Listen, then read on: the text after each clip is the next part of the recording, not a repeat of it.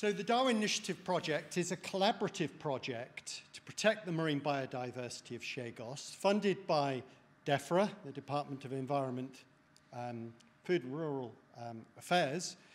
And this is a project held jointly between the School of Ocean Sciences at Bangor University, University of Warwick, the Zoological Society of London, and the BIOT of the FCO. And the Chagos Conservation Trust are also an important partner in this project. And these Darwin projects, at least in the round when we applied for the funds, which was some time ago, round 19, these are collaborative. They should have real impact on the country. They should represent high-quality science and good value for money, and they should be a catalyst for future initiatives. And we're pleased to say that from this early Darwin Initiative project, others have sprung, so it's proving to be just such a catalyst. And these projects should draw on UK expertise, and we've gone further, we've drawn on international expertise. They should work with local partners, rich in biodiversity, but poor in the financial resources to achieve the conservation of biological diversity. And they should really address quite a lot of things, institutional capacity building, as well as research, training, education, and awareness. And the projects really are designed to help a country meet the obligations under the three main conventions. The Convention on Biological Diversity, which incidentally doesn't actually apply in BIOT, but the idea is BIOT tries to meet it as far as it possibly can. The Convention on Migratory Species of Wild Animals, and we already heard quite a lot about the sharks and turtles, and they're not the only species, of course, that migrate, the birds and other species as well. And then the Convention on International Trade in Endangered Species, which of course will have some power over those organisms that might be traded in this region. Now, the aim of the project has been to strengthen the Chagos MPA. The idea is to provide the scientific knowledge for further effective management and to develop a strategy that really engages the support of the potential stakeholders through outreach, education, and engagement. And the legacy will be sound management with increased value of what is the world's largest marine protected area that is no-take. And, of course, it's also a very important, unique, and globally important reference site. So the first objective of the project has been very much to do with continuing the established baselines. Charles talked about some of the early work that's been done, and this Darwin project is trying to build on that and to establish permanent transect lines, for instance, permanent areas that will be surveyed to help us understand the magnitude of impacts, be they come from climate change or any other future impacts, such as possible human resettlement, or indeed island restoration type projects that are beginning to be thought about. Now, the second objective has been to provide scientific diving and safety equipment on site so that we don't have to keep taking it out there every single year. For many years, Charles has been dragging equipment around the world and to leave some of it there, but we really needed a secure base for this very expensive equipment that we require to operate in this region. In fact, partly to follow that along, one of the things that we've done is we've bought a container laboratory that sits on the upper deck, you can see it here, of the Pacific Marlin. This can be put on when an expedition goes out on the Marlin. It can be taken off in between and gives the opportunity for scientists to have their own area in which to work out of the way of the crew when they're getting on with their own jobs. It's quite a neat little unit, air-conditioned, welded onto the decks. And conveniently, it's got a nice area for working on samples outside. And it's well kitted out within with seawater, electricity, storage space, which really has allowed us just to be able to work longer into the night on the many samples that come in during these projects. It's also very conveniently situated next to the officers' lounge on the ship, where a unique seminar series goes on each night during expeditions. And here the Chagosian bursary fellow who joined the expedition, Yannick Mandarin, is giving one of these seminars to the group in that particular evening, telling us all about the meanings of the names of the islands, I think, as I remember that night. Now, we've also developed risk assessments for working safely in BIOT. This is important because we've got people working on the ship, off islands, and so on, and we've really had to up the game in safety to some extent, so a certain amount of training is done on board. And also, of course, we've developed diving and small boat rules for operations within the Chagos. And this includes safe operations working on board what is quite a complex vessel and is not a vessel set up for scientific work. So we're having to adapt to work around a crew who are extremely helpful and very supportive of the sort of work that we're doing. Now, the third objective of the project has been the engagement of Chagosians. We've helped support the outreach activity, which is jointly run by CCT, BIOT, ZSL, and the Darwin Initiative. And I was very proud to host a visit of the Chagosians up to Anglesey to do some cold water surveys. But of course, this project will be extended. We've heard a little bit about it, but there are plans to operate in the future in Mauritius and Seychelles to train Chagosians further afield. And of course, the project offers 6 bursaries, along with another bursary from CCT, to support Chagosians in training, more specialized training, and also, of course, the opportunity for a Chagosian to join each expedition. Now, the fourth objective of the project is increase public awareness in the UK, hence the involvement and support of this meeting, but also future meetings in Diego Garcia and internationally, and that we want to promote the high value of the Chagos MPA and the value of these intact ecosystems in other parts of the world. We really want to say what the Chagos can do, and this is part of this membership, the Big Ocean Network that Daniel was telling us about earlier on today. Now, there are 3 Darwin expeditions funded in the project. The first has already happened, February, March, led by Charles. The next one is in March, April, to be led by Heather Calderway from ZSL, and the final one is in April 2015, which I will lead.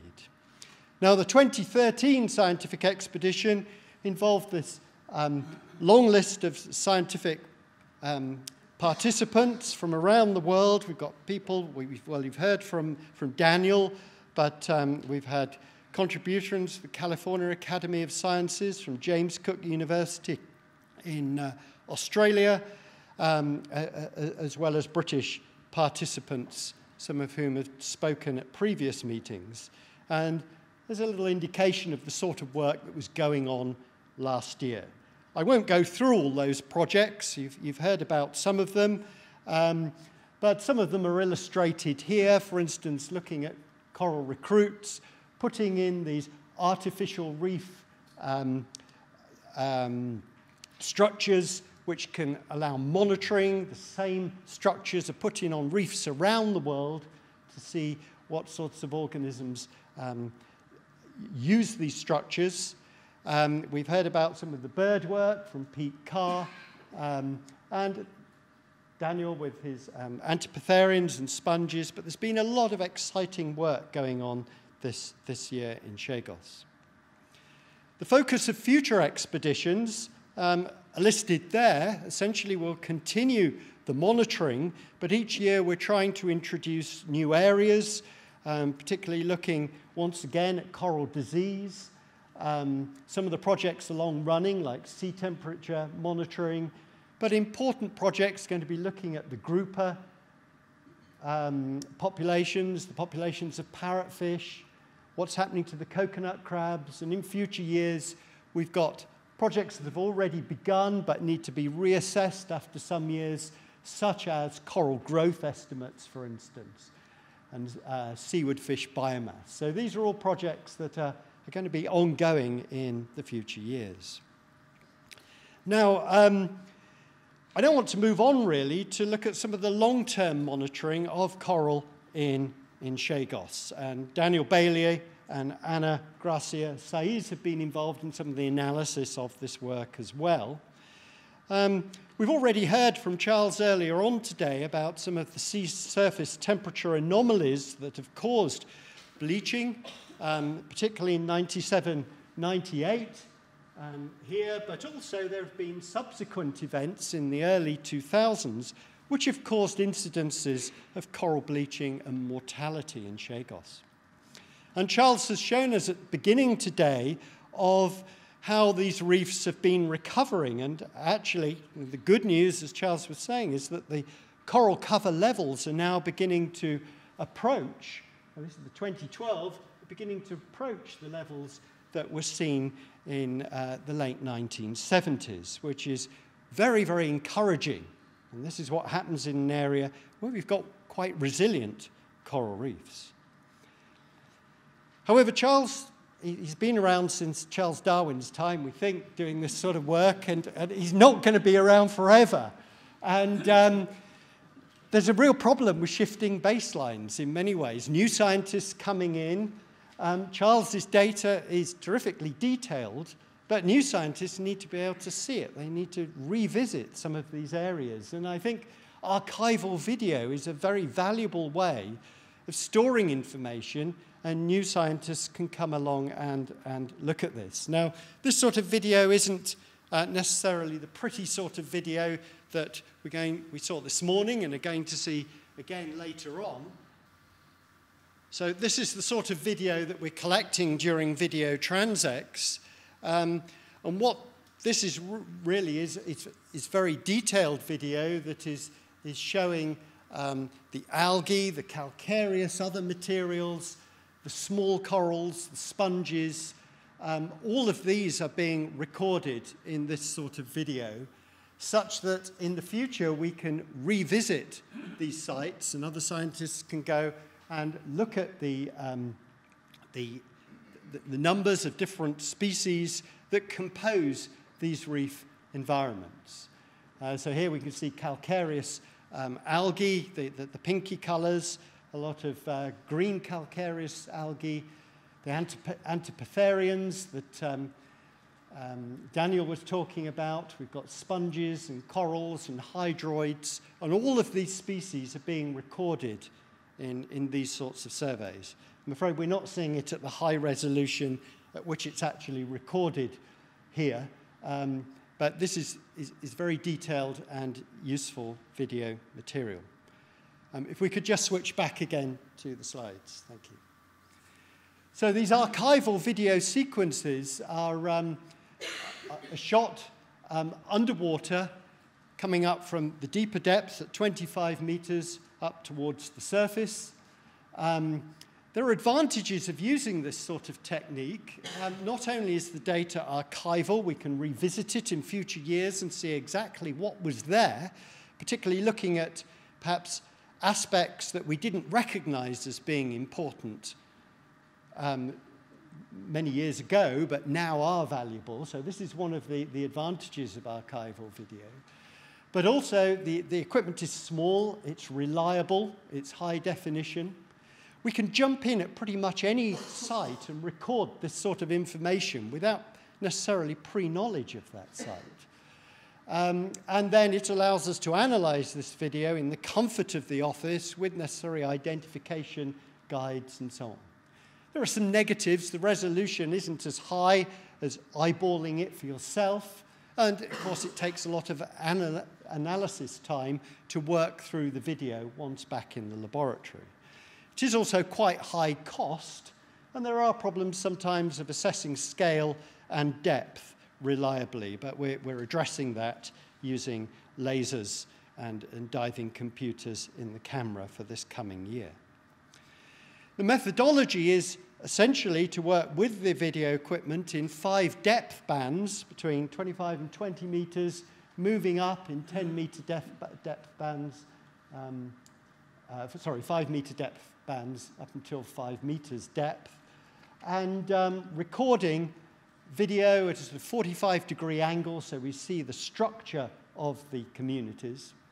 And then this video is essentially subsampled by extracting frame grabs, which are almost equivalent to taking quadrats underwater in many ways. We can grab many frames of video to assess and analyze. And this is done using some software designed by the National Coral Reef Institute in Florida, which allows you to overlay points over each frame grab and then assess what is under each point, identify the coral or the sponge or whatever it is, plug it in to a database, and this will generate spreadsheets of information. So it's a very valuable tool.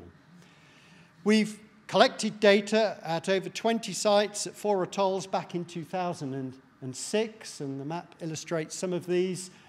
Great many sites, carefully documented so that we can revisit them. And we've been, in 2013, trying to repeat as many of these sites as possible, and we'll continue to do this in 2014. Again, the sites being illustrated just here. The sort of data that we get then is a detailed breakdown of the structure of the coral reef communities at different sites, here illustrated for Peros Banos, the red dots illustrating the sites from 2006, and here very similar data collected in 2013. Now, it's late in the day for people to be looking at graphs, especially. I've got a few to show, but I'll interpret what these are really meaning with some photographs shortly. So we have life-form coral cover here, life-form cover rather, in percent here for different groups of organisms, such as hard corals, soft corals, at each atoll. And here we have the same data for 2013. Although there's quite a lot of noise in this data, we are noticing a fall in corals, which is interesting because the corals have been increasing in their cover up to 2012, and we're seeing perhaps an increase in some other species and a decrease in corals, which is quite interesting in 2013. Using this data, we've been able to compare the communities that exist in both seaward sites and lagoon sites, and we've got a detailed understanding of the breakdown of the organisms that contribute to these sites, and we can analyze these, and we can pull out the sites with these multi-dimensional scaling plots where the green sites show seaward sites, the blue sites show lagoon sites, and we can see here that they're actually quite different in their composition. And we can look at the hard coral cover specifically at different depth bands. We have data here again from 2006 for each atoll at the different depth bands. And again, the same data for 2013 from video recording. And we've been able to compare this with some of Charles's observations taken at the same time by the visual methodology, which is quite useful because it sort of counter-calibrates the data with Charles's earlier studies. And the video data actually generally comes out often a little higher in the percent covers, and that's probably because we've got more time to drill down and see more of the organisms when you're in the comfort of a lab looking at the data compared whether you're underwater actually eyeballing it. But the patterns are actually very similar when you look at it and you sort of take out some of the noise in this data. I haven't got time to describe it in detail now, but really what I'm trying to illustrate is the sort of data that we have and the comparisons that we can make. In 2006, it was very evident that coral cover was higher in shallow waters compared with deep waters, and rubble was, dead coral and rubble was pretty equal across the depths. We haven't quite been able to do the same analysis this year because of noisier data, but in 2013, we're seeing a similar pattern, but with lower levels of coral cover, particularly in shallow waters, and we're perhaps seeing greater amounts of dead coral in shallow waters compared with deeper waters, which is rather interesting.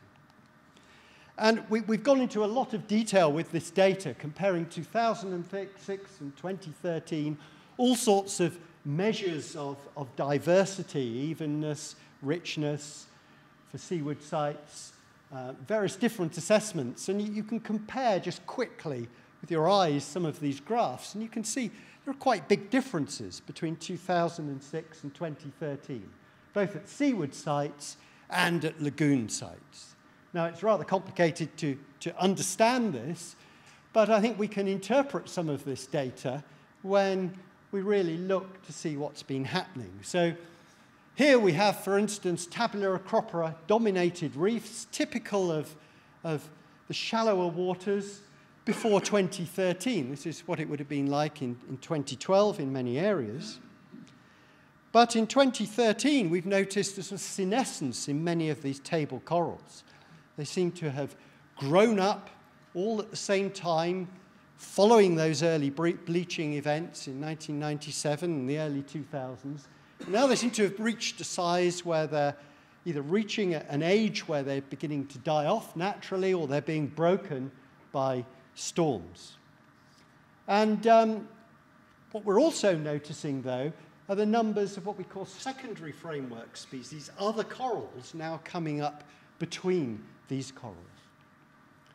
And gradually, we're seeing the reef changing, really, with a secondary framework development of much higher biomass. So we've not just got all these table corals, but we're now increasingly getting these secondary framework species, which give much higher diversity to the reefs.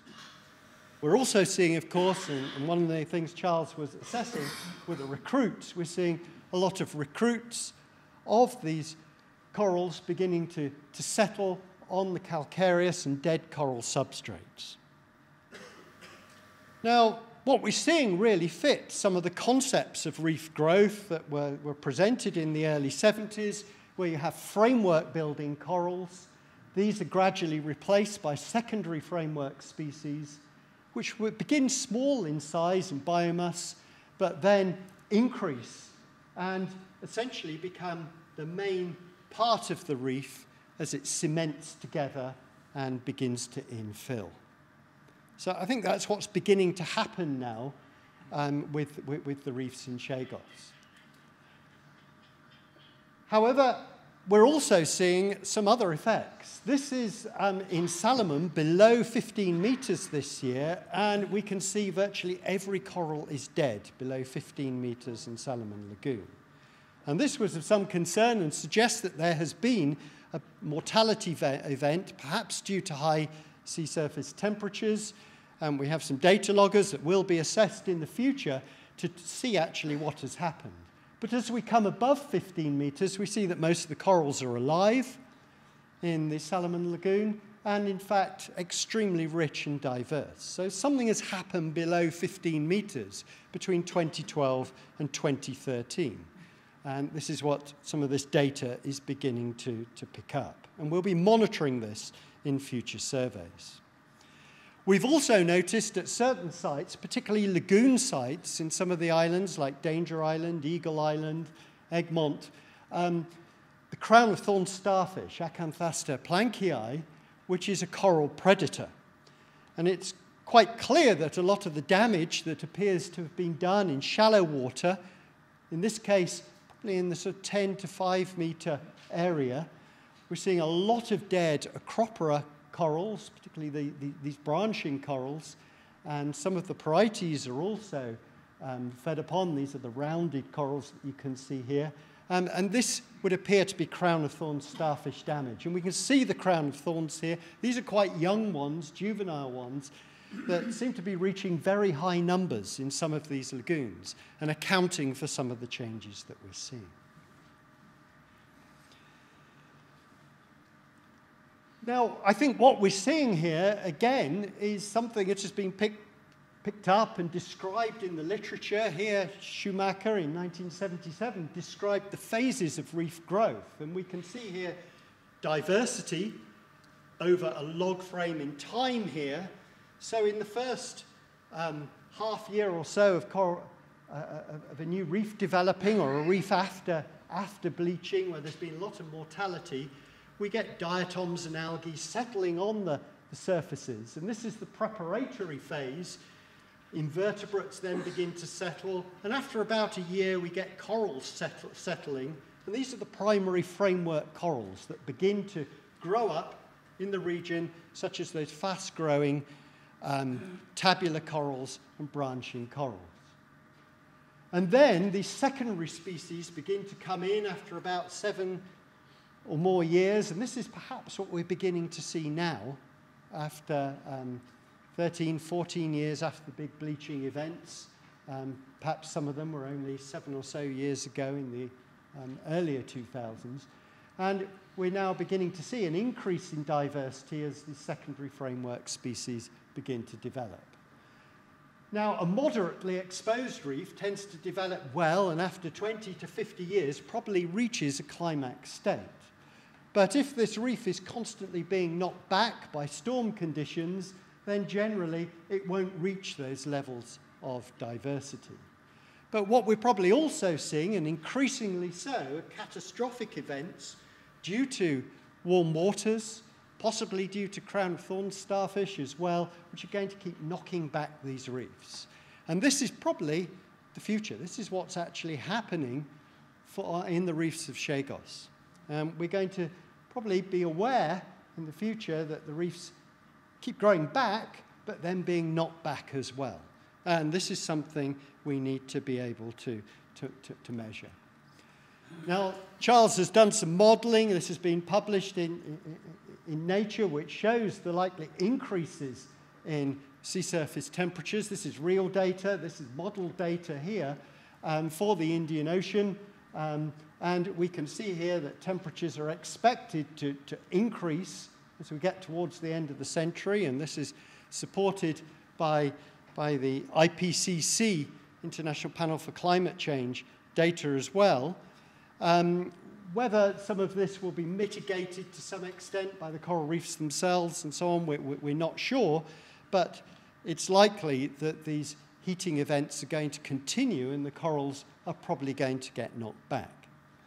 Now, it may be the corals can adapt, and work's already gone on in Chagos as well as other places about the algae that live inside the corals, and whether they can actually adapt to bleaching, possibly by changing their symbiotic algae for species that are temperature more tolerant, different clades of algae, or perhaps they can shuffle their algae and have different populations within the corals themselves. There are various hypotheses that can be tested as we see these future changes.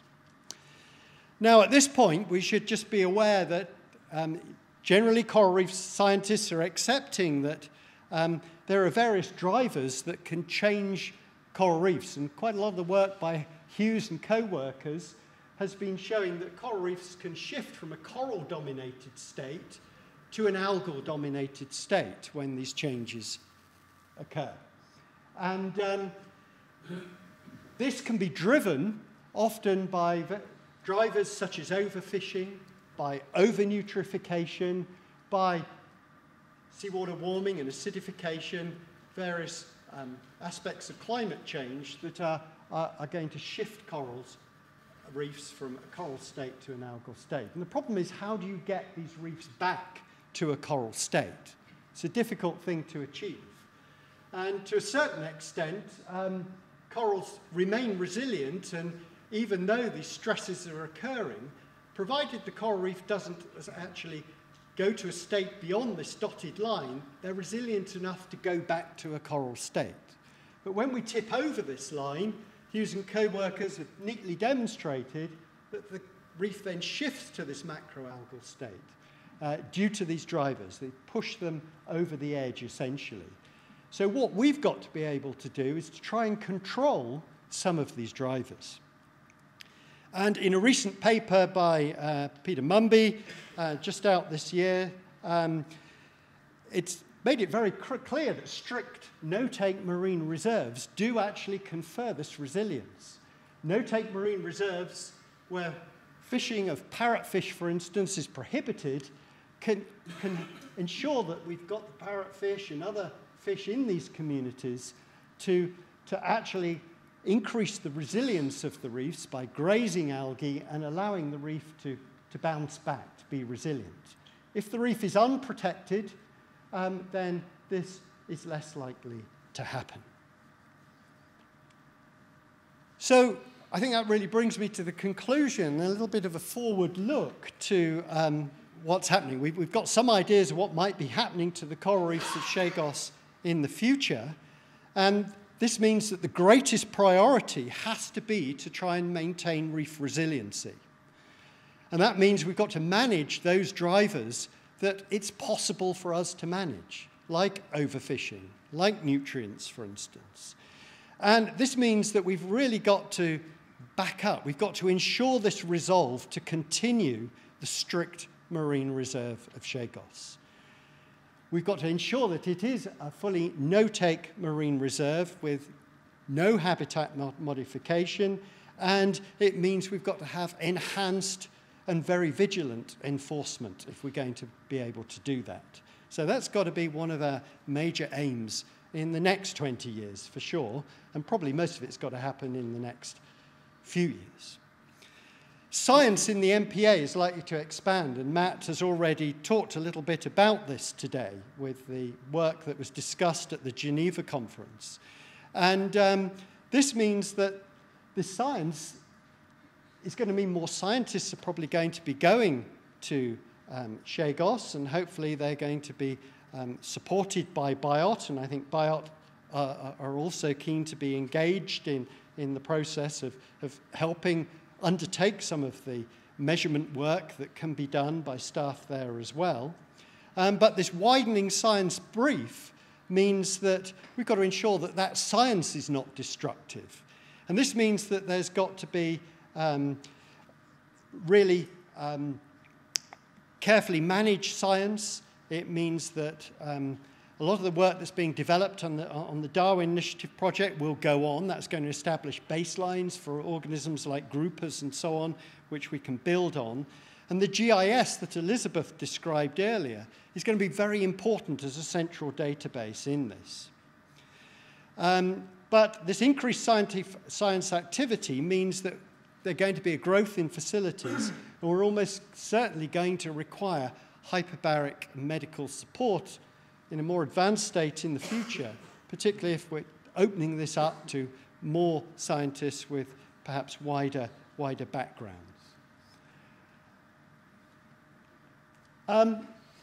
Mauritian scientists have been invited to take part in the Darwin Initiative, but the Prime Minister's office in Mauritius will not grant them permission to collaborate with us, which is a great shame. This is a missed opportunity.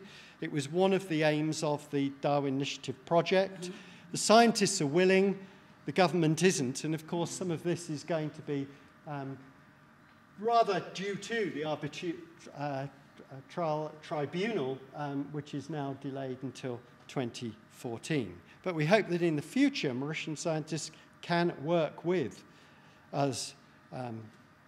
It also means that there's going to have to be rigorous review of new policies, and particularly of any resettlement feasibility studies, to make sure that the physical and economic developments that might be put forward are in accordance with a strict marine reserve. That's going to be very important.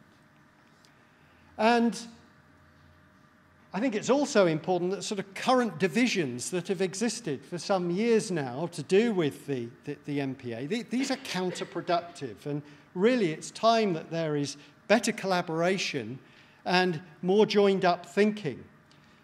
We have the largest no-take MPA.